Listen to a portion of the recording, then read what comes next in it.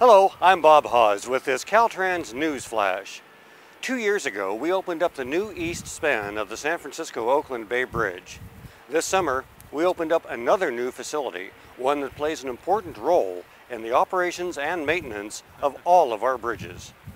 This is the new maintenance complex for the Bay Bridge. It houses the dedicated men and women who keep all of our bridges in top operating condition.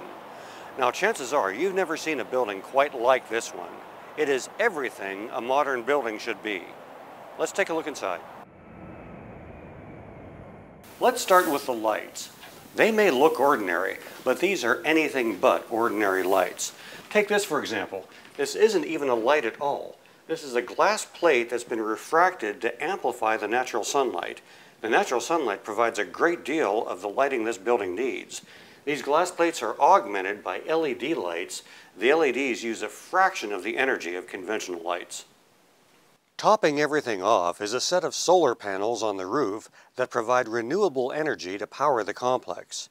The panels easily provide most of the power this building will use.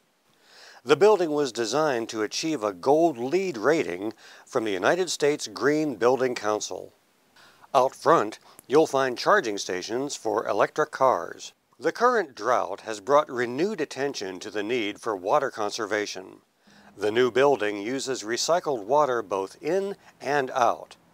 Inside, the restroom commodes use recycled water. Outside, the truck wash uses recycled water, which is recycled again after it is used. A great deal of planning and thought went into the landscaping. The irrigation system is run by a very smart irrigation controller, and smart technology is used to apply just the right amount of water that's needed for the plants. So on hot days, it'll apply a little more water. On cold days or overcast days, less water would be needed.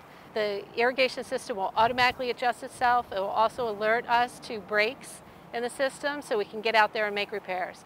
We're taking this job very seriously, and we're trying to help the department meet its goal of 50% water reduction use. With this Caltrans Newsflash, I'm Bob Hawes.